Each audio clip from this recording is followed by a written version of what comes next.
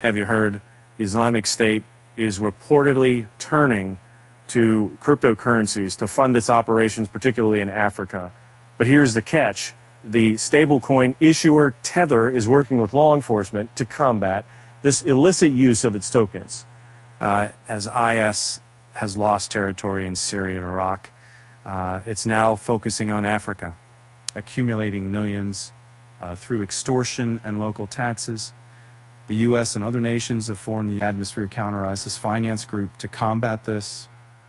Interestingly, Tether has been instrumental in helping the U.S. DOJ fight criminal activities involving cryptocurrencies. They've frozen over $225 million worth of USDT tokens linked to human trafficking and romance scams. Tether's CEO, Paulo Arredondo, states that using Tether for illegal activities is not the smartest move due to its traceability and cooperation with authorities. So while terrorist groups may be eyeing cryptocurrencies for financing, stablecoin issuers like Tether are taking a stand to maintain the integrity of the crypto ecosystem. And with that said, thanks for watching, and until next time.